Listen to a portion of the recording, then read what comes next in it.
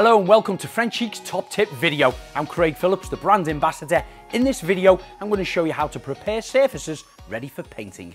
Now, due to the wide range of paints Frenchic make, there's a variety of different materials that you can paint onto. I've just picked a small selection, whether it's metal, whether it's a veneered door on a kitchen unit, whether it's uPVC, this could be your fascia boards, your soffit boards, your windows, your front or back door, wooden trims, plywood, rough sawn timber, smooth timber, softwood, and already painted pieces, plus hardwood, and even varnished and shiny surfaces like this second-hand piece of furniture. But the preparation is all quite similar. It needs to be cleaned down using sugar soap and then sanded so the new paint adheres to the surface. So we start the order of preparation off by cleaning the item down. I've got my concentrated sugar soap. I've diluted this down by 1 to 10. So it's 1 part sugar soap and 10 parts warm water. I'm going to use a sponge, get plenty of that on, and then I'm going to start to wash the entire item, making sure that there's no grease, grime, oil, nicotine, anything that could have soaked into the surface on here over the years.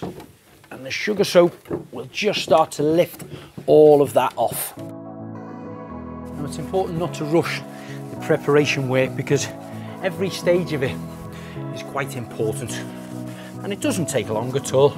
I often say, fail to prepare, prepare to fail. The process of cleaning the item with sugar soap will also help the paint adhere.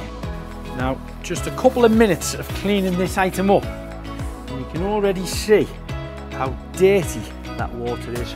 Years of grime building up onto that surface. Now I feel I've cleaned all the grime off, I'm going to rinse it just with some clean, warm water.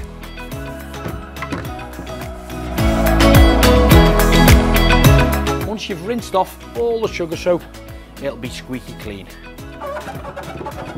So now I've rinsed it, I'm going to take some dry cloths and give it a good drying off to make sure it's bone dry. Perfect.